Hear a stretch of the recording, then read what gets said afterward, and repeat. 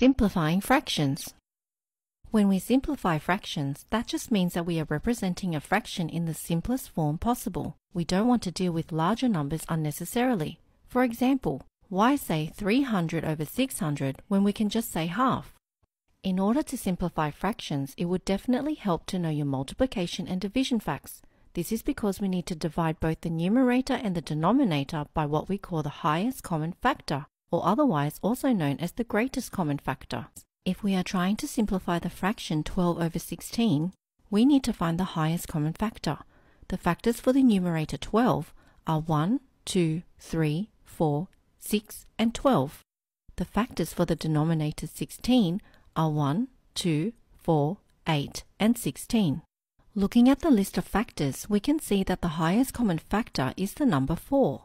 Now that we've identified the highest common factor, we need to divide both the numerator and denominator by 4. 12 divided by 4 is 3, and 16 divided by 4 is 4. So 12 over 16 is simplified to 3/4. Let's recap the method we used in this video to simplify fractions. First, we list the factors for both the numerator and the denominator. The second step is to identify the highest common factor. Next, we divide both the numerator and the denominator by the highest common factor.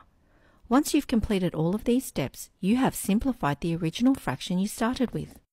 Now it's your turn. Put into practice what you have learned and try simplifying the fractions below.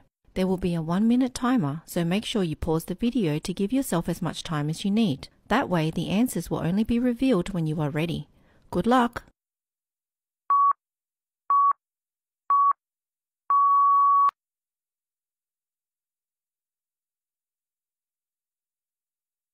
Thanks for watching. Please remember to subscribe for more videos.